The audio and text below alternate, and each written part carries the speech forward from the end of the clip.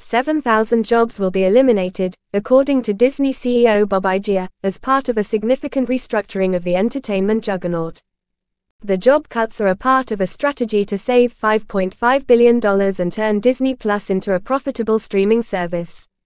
Disney Plus recently reported its first drop in subscribers since it first launched in 2019. In his own words, Mr. Iger did not make this decision lightly. The modifications coincided with its most recent quarterly results, his first since he rejoined Disney in November. I have enormous respect and appreciation for the talent and dedication of our employees around the world, Mr. Iger said in response to the job cuts. And I'm mindful of the personal impact of these changes. Better positioning us to withstand future upheaval and global economic issues, he claimed of the improvements. The job reductions represent about 3.6% of Disney's global workforce.